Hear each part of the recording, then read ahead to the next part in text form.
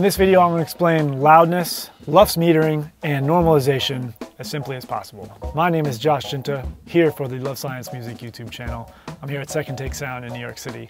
Let's go. So in the music industry, when we speak about loudness, we're talking about how loud are the master recordings that we are releasing into the world through streaming services or through other platforms.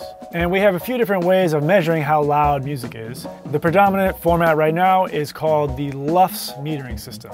LUFS is an average number of how loud a song is in decibels over a period of time. The way you can determine how loud your song is by putting a metering plugin on your master fader and playing the song through, and then look at the plugin and see what the integrated LUFS number is. That's the loudness of your song. There's a free metering plugin that's commonly used. It's called Youlean. I'll link to that below. And another industry standard for measuring loudness is iZotope's Insight plugin or the Waves WLM plugin. So LUFS is the current format of measuring loudness. It's the most modern format to measure accurate loudness. Before LUFS came around, we used to use the RMS metering system. RMS is basically the average loudness in decibels of a song over a period of time.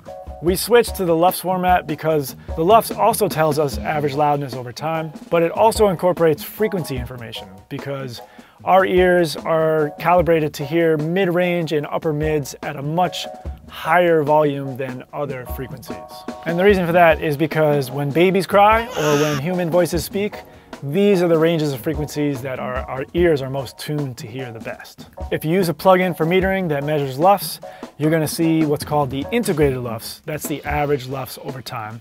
You're also going to see the short-term LUFS, which is a LUFS loudness measurement of the last 3 seconds of time, which is really useful to know how loud your chorus is or your verse. If you want to release music into the world on Spotify, on Apple Music, then you need to know the loudness that those platforms are requesting masters to be delivered at. So if you go to the Spotify for Artists website, which is the back-end website for artists and music industry folks, you're going to see on this website that Spotify requests anyone uploading a master to their platform be submitted at -14 integrated LUFS.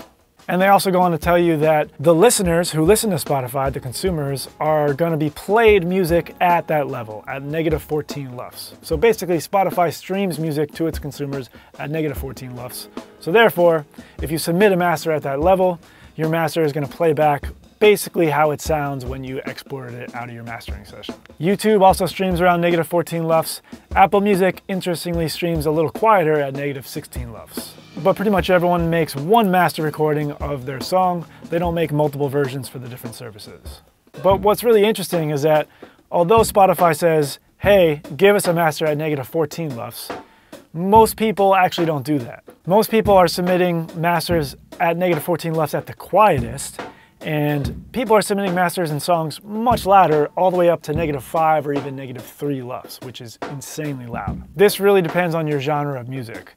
For some genres, such as EDM or trap, it might be appropriate to have a super loud master of the song. For other more acoustic styles, it probably doesn't make as much musical sense to have a crazy loud master. Spotify also tells us that if we submit a master that's not -14, they'll basically adjust it in volume down or up to be at -14 to stream for the consumer. If you give them a master at -5, they're basically going to turn it down to -14 and play it. If you give them a master at -19, they're going to turn it up to -14 and play it. This is what's called normalization, and it's a feature that allows the listener to hear music from all different artists and in all different places and listen to it at basically the same level from song to song to song. When you download Spotify for the first time, normalization is automatically set to be on, which means any song you listen to is going to be listened to around -14 LUFS. But you can go into your settings and you can turn normalization off. If you do that, you'll be listening to masters at the actual levels that artists and mastering engineers submitted them at. You'll hear some songs at -5 and other songs at -18. You'll hear the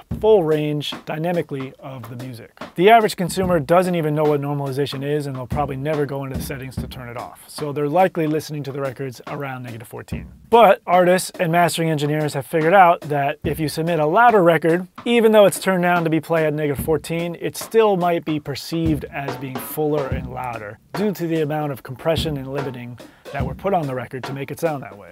But in my opinion, compression and limiting have to be done really musically, because you can make a record sound like crap and make it sound loud, but then you're not doing the record any justice. The real art is making a record sound as loud as possible while still retaining the dynamics and the musicality that were baked into the production and the songwriting. So that's it. Subscribe and hit me with any questions you have in the comments.